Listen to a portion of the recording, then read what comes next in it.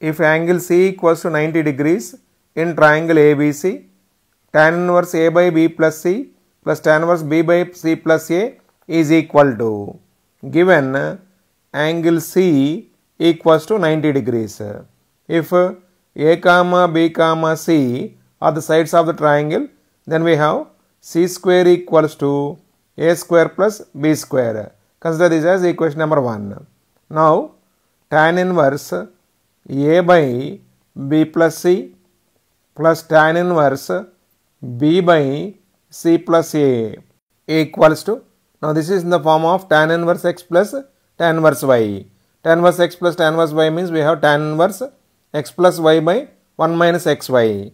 Therefore, we have tan inverse A by B plus C plus B by C plus A by 1 minus A by B plus C into B by C plus A.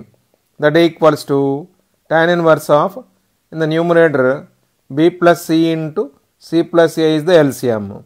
Therefore, we have AC plus A square plus B square plus BC by, in the denominator also, B plus C into C plus A is the LCM. Therefore, we have B plus C into C plus A minus AB. Here denominators will be cancelled.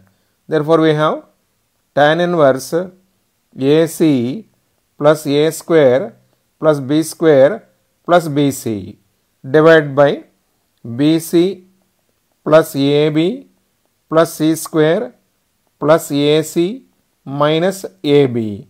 AB will be cancelled. Now, this equals to tan inverse AC plus A square plus B square means from equation 1 we can write C square plus BC by BC plus C square plus AC. These two will be cancelled.